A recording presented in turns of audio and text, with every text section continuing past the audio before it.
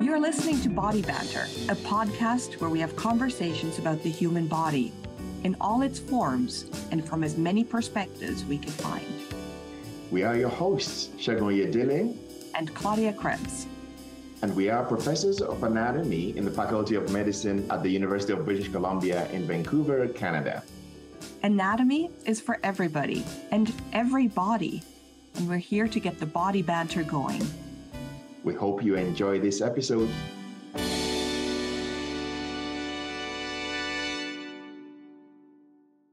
Hi, everyone, and welcome to another episode of Body Banter. My name is Claudia Krebs, and I am joining you from the traditional, ancestral, and unceded territory of the Musqueam Nation, also known as the Vancouver UBC campus. And here with me, of course, is Segun. Hi, Segun. How are you? Hi, Claudia. I'm great. Thank you. And I'm joining you today from Kelowna, which is in the traditional, unceded, and ancestral territories of the Syilx Okanagan Nations. And we have a wonderful guest today, and I will just allow her to introduce herself. Hi, Ni-ka. Hi, thank you so much for having me. My name is Ni-ka Ford, and I'm a certified medical illustrator. I'm from Atlanta, Georgia, and I went to University of Illinois at Chicago, where I studied medical illustration. And currently, I own my own business. I started it this year. It's called Enlight Visuals, which is a scientific and medical visualization studio. And I'm excited to speak with you all today. We're so happy to have you here. Thanks for joining us. And tell us about your journey. How did you decide to become a medical illustrator? Well, I've always been an artist. Since I was a kid, I've always been drawing and painting. And I went to a magnet arts high school where I focused a lot on just art in general. And after that, I went to Georgia Southern University to study fine arts. And at this point in time, I had no idea that medical illustration was a career. But I had a focus on studio art. And I also had an interest on science that I wasn't really pursuing because I was an art major and art degree.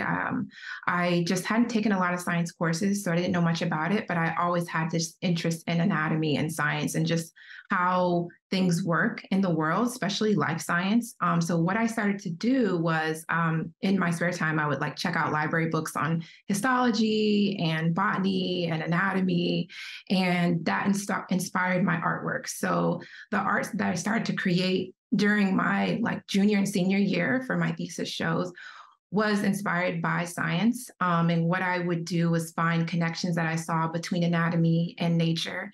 And I would depict that in kind of surrealistic sort of paintings. And one of my drawing teachers saw my artwork and told me about the field. And I had no idea. I researched it and I knew right away that that was exactly what I wanted to pursue as a career, because then it was a way to combine this interest that I had in science and my passion, which had always been art. And so I mentioned before, I went to University of Illinois at Chicago to get a graduate degree in medical illustration. When I graduated with my undergrad degree in fine art, I didn't really have any science course education or knowledge. So I applied to be a post-bac student, which is a part-time post-grad student. And I took science courses in Atlanta, Georgia at a university called Clayton State. And once I got those science requirements fulfilled, I was able to get into the master's program for medical illustration. So currently there are 5 grad schools that offer a grad degree that are accredited in North America in medical illustration. So after I graduated from there in 2017, shortly after that, I was hired at a medical school in New York City. So that was at the Icahn School of Medicine at Mount Sinai. And I worked there for almost 5 years as an academic medical illustrator. And recently, I just started my own company this year. And so now I'm doing it for myself full time. That's such a great thing to hear, Ni-ka. And it's I think a lot of our students will draw inspiration from what you've just, your journey that you've just described. And just because it shows them what's possible. And I'm preempting Claudia here, but I wanted to follow up on her question in terms of So what's your experience in that field so far? Because one thing that we have found from our anatomy books, atlases, and so on, is that the body is depicted in a particular way, in a particular color, very, just in a kind of stereotypical monolithic way. And Shagan, are you talking about white CrossFit man again? Yes, I am. So you have followed a different path, and I just wanted to ask about that journey and what's stimulated that direction that you took. Yes, Ni-ka, because when I look at your portfolio, there's no white CrossFit man. What happened? Yeah, so I definitely noticed that pretty early on through the anatomy books that I was using to study from, like Gray's Anatomy, all of the standard ones that they use in medical schools and stuff. I noticed that, and it feels very isolating, like not to have images reflected that look like you in those kind of books. And so just like naturally, even with my art, I was already painting people that resembled me in a way. So naturally, I just started to create medical illustrations of people with different like skin tones and different body types. And it was something that stood out to me a lot in my training, just like the lack of diversity, even on Google Images, when you search for something on Google, if you want to look up a medical, like pathology or whatever it is, it comes up with, like you were saying, a monolithic kind of image that you see of like this white male body that's always thin and athletic. And that's very harmful to have that looked at as a quote unquote standard, because it's not. It marginalizes everyone that does not look like that, and can be very isolating and disassociating for people that do not have that similar physique. And so just looking at human variation in our world and how important it is for images that we see to be reflective of all different kinds of people, that's something that I really try to hone in on, focus in on now with my medical illustration work. Medical illustration is, it's not just like pretty images of anatomy. They're actually educational tools. They affect the healthcare system and the way that physicians are trained. So I do think that in a way, medical illustration has a really like a large impact on patient health via different ways. But one of the main ways working in medical school, like I did, that I saw was that physician bias can come from physicians not being exposed to a diversity of education resources and visuals and in their training. And so then when they treat patients, there can be that sort of implicit bias coming through, stereotypes and all those sorts of things. So I think working in a medical school also made me realize it in more distinct ways, how it's very important for that sort of training and the way that patients are treated eventually. Thank you so much for that, Ni-ka. And it's, so true, of course, right? And thank you for the work that you've done in that field. You said that you'd always been drawing bodies in your art, even before becoming a medical illustrator or starting on that journey. My question, I guess, is more personal. How has your journey changed your perspective on human bodies? Kind of, what was it like to learn anatomy? What was it like to learn more about what makes up the human form, and then translating that back into illustrations? Has your perspective on the body changed? Yeah, I think it has. I think overall, I have more of an appreciation for the human body. I think just in general, but also specifically for myself and my own health. I think that when I understand certain like physiological processes or anatomy and think about it in terms of my own body, it makes me a lot more conscious of my own health and just like how I treat myself. And so that can affect, I feel like my workout regimen increased after graduate school. I eliminated certain things out of my diet that were harmful. I definitely think it had a subconscious effect, even if I didn't realize it, about my own health, learning about anatomy and learning about how the body works. Thank you for that. Shagan, you have a question about more how the art resonates. So, Ni-ka, I was just wondering about what the reception for your work has been so far. You've worked in the medical school, now you're out on your own. Have people told you about the impact your work has had on them? What has that been like?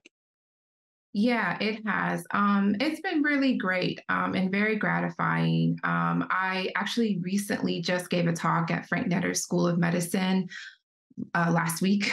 So I'm just getting back from that. And I spoke at their 10th anniversary symposium. And I spoke specifically about the kind of work that I do. And I also had a portion of my presentation where I discussed how medical illustration is a catalyst for health equity. And the response that I got afterwards was very gratifying, having professors come up to me and just speak about how they had been teaching for years and did not really see much diversity and inclusivity in their visuals that they were using to train students, and how much it was needed and how much they were grateful to see that the kind of work is being created now. So I think that kind of response really helps motivate me as well. And it also, it feels good to know that medical illustration is having that sort of impact. And I think that that also is what adds to my passion with what I do, my work, is the sort of impact that it has. Also working within the medical school itself, just creating illustrations for journal publications, for research grants and things like that. All of those sort of visuals helped the paper. I've even done an illustration once where the client I was working with was a surgeon and told me that he actually rewrote a portion of the paper that was describing the particular procedure that I was illustrating. He actually rewrote it after seeing my illustration because it just gave him more clarity and it helped him describe it in more of a clear way. So in that way, medical illustration has the potential to impact and will positively impact medical literature. So that was a really great experience for me too. And it made me realize why sometimes medical illustrators are listed as second authors on papers because of that reason. That must have been a huge moment to have had that type of impact with the original author of something, that your illustration things just made it so much more clear. Congratulations. That's really wonderful. I find we're all having a moment of reckoning with sort of the institutionalized racism that has pervaded our society and our field in particular for decades, generations, centuries, forever maybe. And I feel after our double-demic summer of COVID and after the murder of George Floyd, things have changed, and that they've changed specifically in our field. I remember we had a reckoning in our own team about representation, and I feel so many medical illustrators are coming together to address this issue. Things are changing. Like the American Association for Anatomy is sponsoring the pop art program, where we're looking at different representation of people. You're the chair of the diversity committee in the Association of Medical Illustrators. Tell us what these years have been like for you, as we're just in this moment collectively, and you were right there at the forefront. Yeah, so I have been the chair for about 2.5 years, and it's been really great working within leadership in the association. So I've been a member of AMI, Association of Medical Illustrators, for I want to say 7 years now. It's been a while. Since I was a grad student, I've been a member. And I got involved in the diversity committee when it was first started around 2016. And I immediately joined and was on a member for a couple of years and then became chair.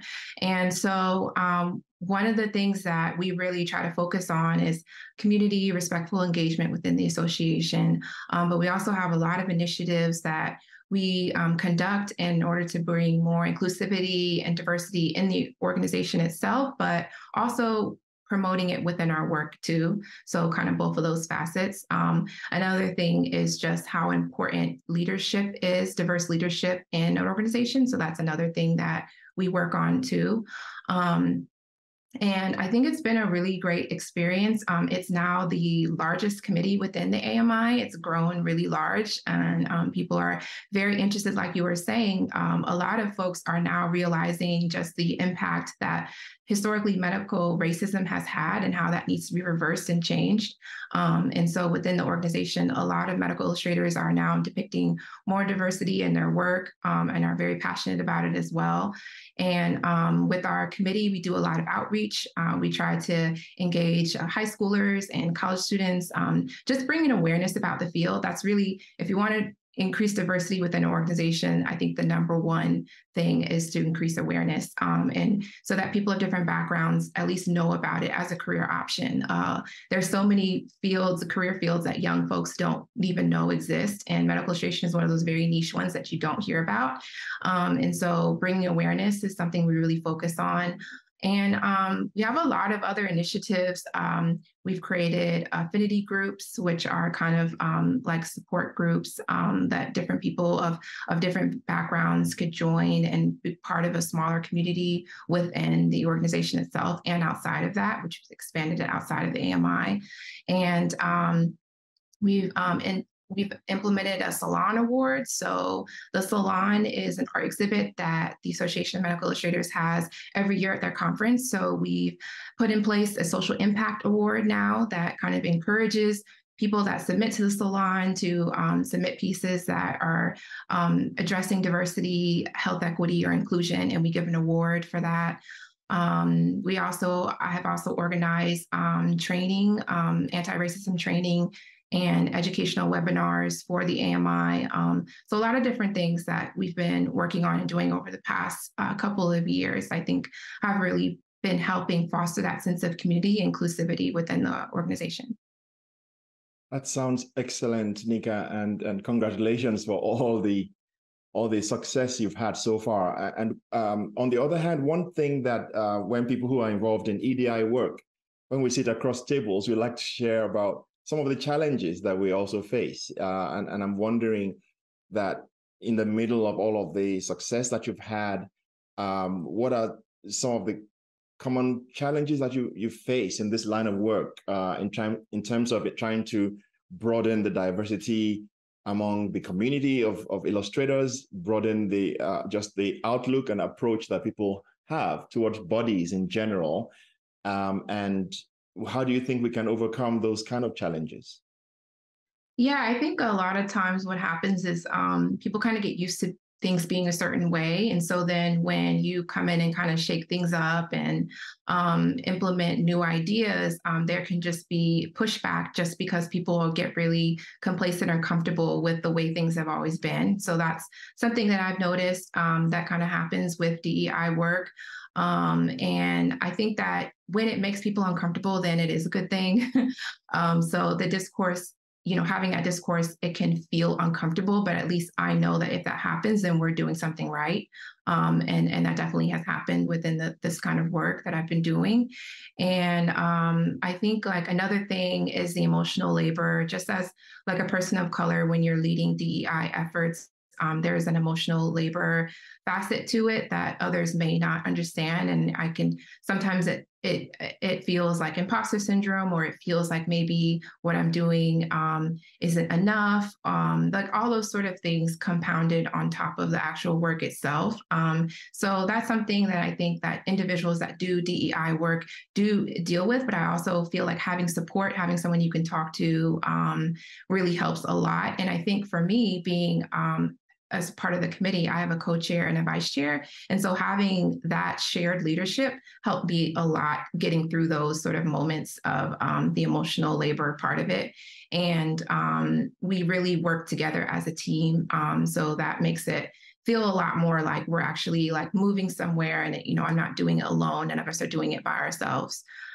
So the community aspect really drives it and is also the reason for it too at the same time. I hope that answers your question.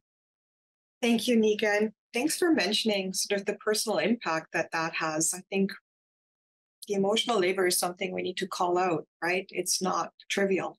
The toll it takes on the individual, because you're dealing not just with the work, but also with the personal impact. And often those in minoritized roles are the ones who have to take on that labor of educating everyone else on top of everything.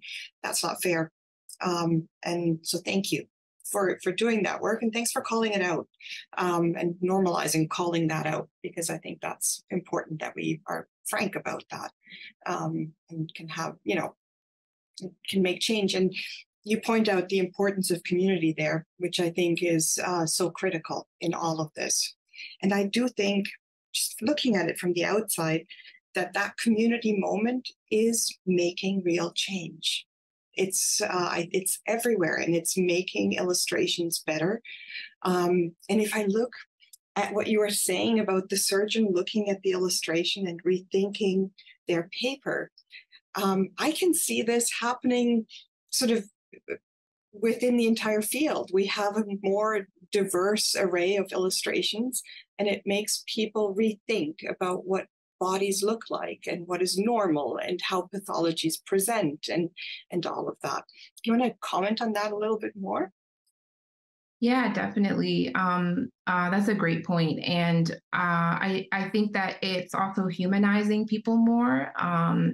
Just the difference in human variation that's being shown in the work now, it just like humanizes it collectively and shows that like everyone is not the same. We all look different, and everyone is unique in their own way and deserves equal and equitable care in the healthcare system.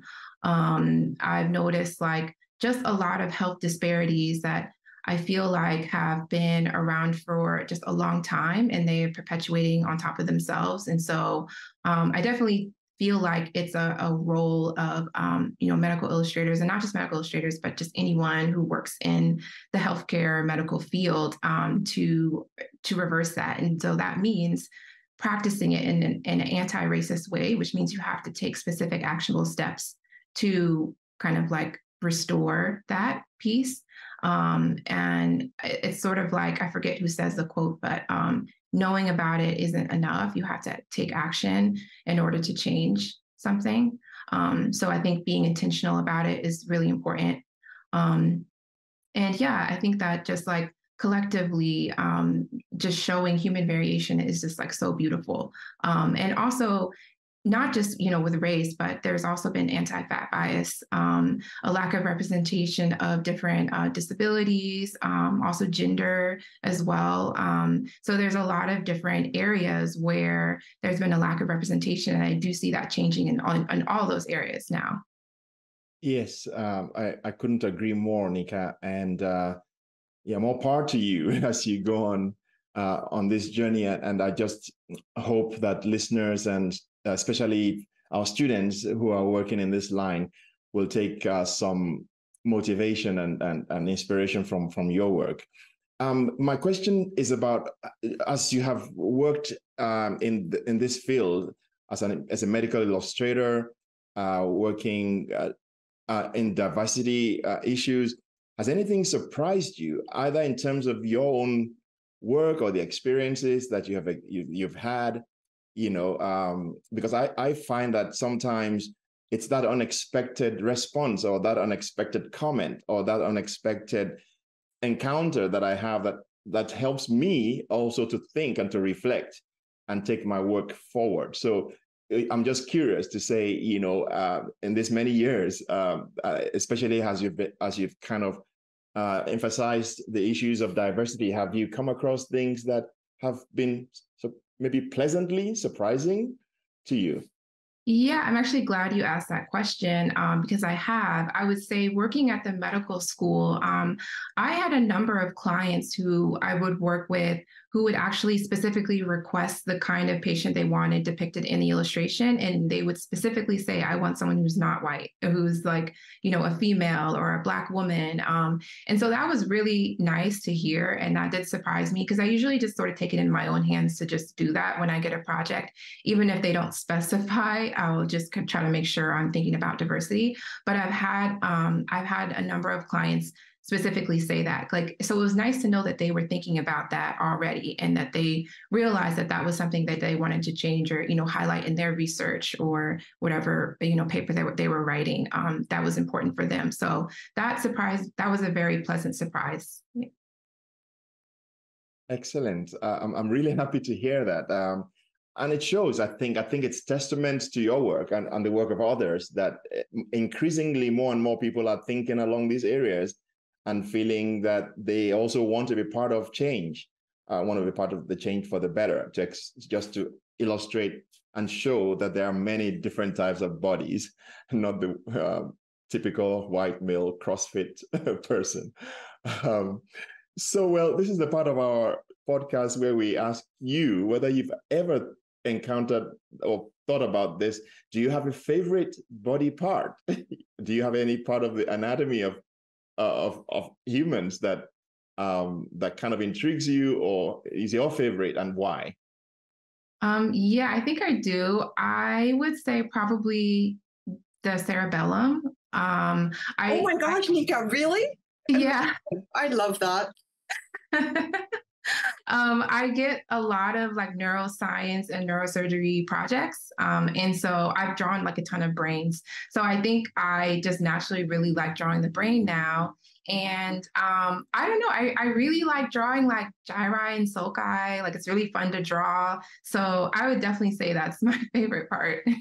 I think you suddenly became one of Claudia's most favorite people in the world. I mean, Ni-ka, I liked you at the beginning, but oh my gosh, the cerebellum. Favorite body part twins? Yeah. Well, I put it for the whole brain, but within the brain, I love the cerebellum. It gets so neglected, right? In the posterior cranial fossa, little brain, we don't talk about it. I think motor something, and it turns out it does everything. And it's so cool. Anyway, thank you it's our first cerebellum for favorite body part. So thank you for that. I really appreciate that.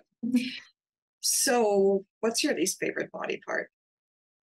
I've never thought about that before, but the first thing that's coming to my mind is the appendix, but only because I don't know what its purpose serves. Maybe there's an evolutionary. Yes, now you've scored a point with me, because that was my least favorite body part. Oh, wow. You're so perfect for this podcast. That's funny. Yeah, it's great. Yeah, the appendix, I think it does have we know it has some evolutionary purpose, but nowadays it just kind of hangs out and does, gets infected. Yeah. Yeah. Wow. That's so cool. That's so cool. Have you ever illustrated an appendix? I haven't, no. I guess that would be an interesting project. Yeah. Do you think your relationship with the appendix would change after you illustrate it? It probably would, because that's definitely why I love the brain more. So I think it would. Okay. So maybe the appendix is redeemable. It just needs to be illustrated properly. Yeah. I love that. Okay. Well, Ni-ka, thank you so much for joining us today. This has been such an interesting and important conversation. Thank you so much for sharing your work and your thoughts. And I hope that you will continue to inspire this generation of medical illustrators, and that this change that we're seeing is going to gain momentum and change the world. Thank you for being part of that. Thank you, Ni-ka. Thank you so much for having me. I really appreciate it. Thank you for listening to another episode of Body Banter. We are Claudia and Shegun, and we look forward to having you join us for more conversations about the human body next time.